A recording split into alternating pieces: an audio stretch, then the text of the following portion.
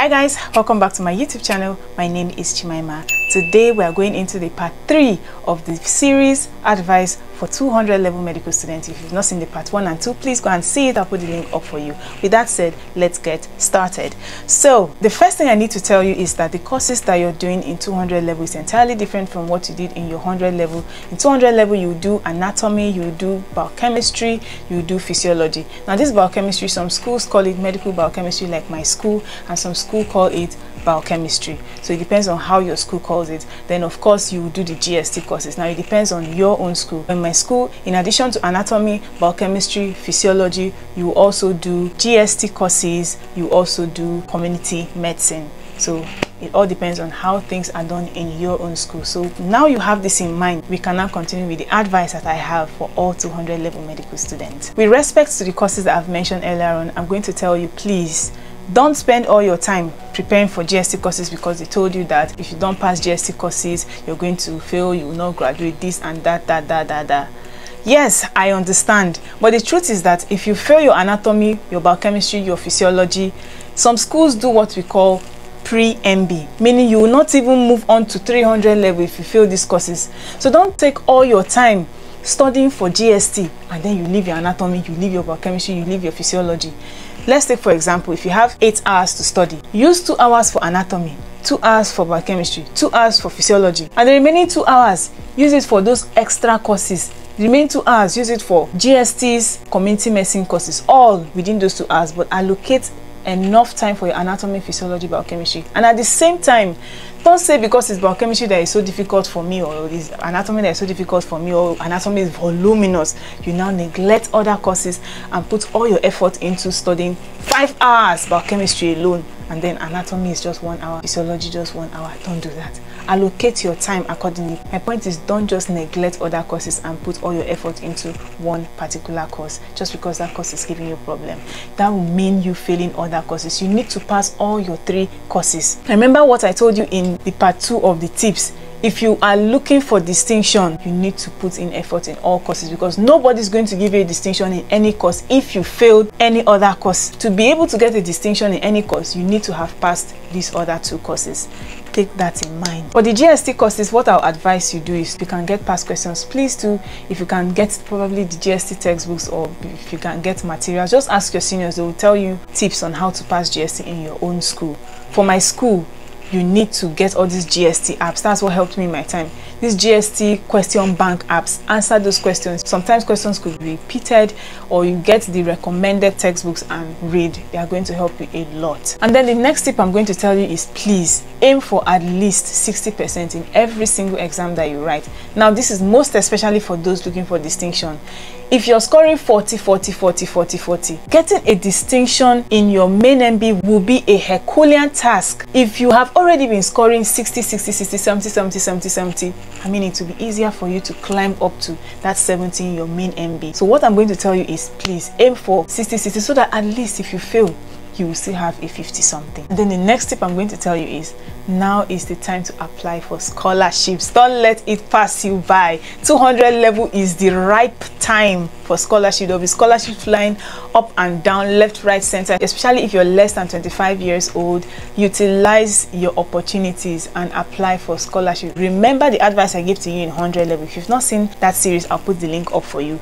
You need to aim for a 5.0 CGPA in 100 level. Now that you've gotten this 4 something CGPA in 100 level, this is the time for you to make it work for you. Apply for scholarships.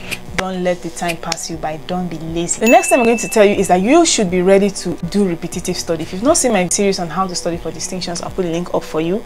I mentioned that you should be ready to do repetitive studying. Remember that these are things that you've never heard of before. These are things that you never knew before now, except of course you did a first degree. But even at that, you still need to refresh your memory. Don't study something once and then you expect to remember it in exam. Seriously? It doesn't work that way, honestly. Like for me, I used to read through same topic at least 5 times before I walk into exam hall. If you don't understand how I do that, I mention all that in my series on how to study for distinction. I explain in details how I'm able to study same topic 5 times despite the voluminous coursework that is up for us to study. So please prepare to read through these things several times. Don't compare your 100 level to your 200 level. You will crash if you do that. Another thing I'm going to tell you, of course, don't be intimidated, okay? Don't let anybody intimidate you. I know you're seeing your classmates move around with big gray anatomy, or you see them with the 3 volumes of Cherusia. Nah. Don't let them intimidate you. Just face your own lane. Do your own studying in the way that you understand. Remember the tip I told you in the part 1 of this series, that you should do your own thing. Do what works for you. So I will say it again.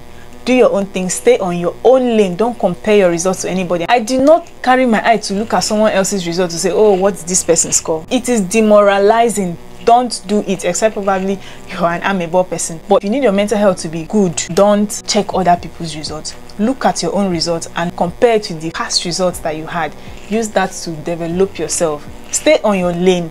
Don't let anybody intimidate you. Don't feel intimidated. Okay, because this person is always answering questions in class, it means this person is this person is that. Nah. Don't let that intimidate you. Face your own lane, and trust me, you'll do very well. And of course, that brings me into the next point. Don't judge anybody. I keep saying this and repeating it over and over again in all my tips. Don't judge anybody. Don't say because this person is always answering questions in class, it means this person knows everything. Don't say because this person is always failing in class, it means that person has nothing to offer to you. Don't do it. Don't say because this person is always preaching and praying before class starts and all this religious this and that, it means the person is a Christian. Don't judge any damn person. Don't say because this person doesn't attend classes, it means that person will fail. Medical school is not predictable. Anything can happen at any time. I mentioned this in my video series, 15 lessons medical school has taught me. If you've not seen that video, I'll put the link up for you. You need to see. Those are the lessons the medical school has taught me. That is why I'm telling you now that you have entered 200 level. Don't be tempted to judge anybody because that person, you don't see that person reading in the library. It doesn't mean the person doesn't read. So follow your own lane, like I always say. Then of course, one very important thing I'm going to tell you is, this is the time for you to study to understand the concepts of this your anatomy, biochemistry and physiology. You will need it. You will need the understanding of these concepts to be able to understand and pass your pharmacology and pathology in your 400 level. This pharmacology and pathology in your 400 level, you will need the concepts that you understand to be able to understand and pass the gynecology, the pediatrics and medicine and surgery that you offer in your 500 and 600 level. So this thing is a build-up of knowledge as you climb the ladder. Don't cram. I am not a fan of cramming. Try to understand the concept. I've told you over and over again. If you read through your lecture notes or your lecture material and you don't understand, look for it in textbook. I've already uploaded textbooks that help me in my preclinical, so I'll put the link up for you if you've not seen that video. If you don't see it in textbook, look for it on YouTube. Do everything you can to understand whatever topic it is that you don't understand. Don't neglect any topic and say it's not important. I am promising you, you will need your knowledge of that topic to understand something else as you climb the ladder. So don't neglect any topic.